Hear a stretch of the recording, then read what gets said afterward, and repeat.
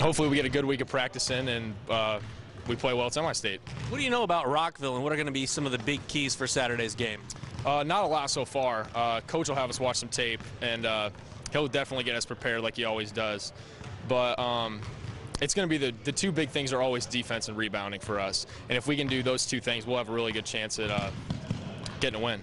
You know, at the beginning of the season, you knew Austin wasn't unfortunately going to be able to play. You'd graduated some big, tall players in the post. So you had some question marks. How have you improved, and how has this team adapted to the roles that they've been given throughout the season to get to this point? Yeah, I mean, we definitely had some holes to fill after everything that happened in the offseason. But I think we adapted really well, and there's no doubt that we did have some struggles early on in the season. And we had some tough losses, and we made some appropriate changes.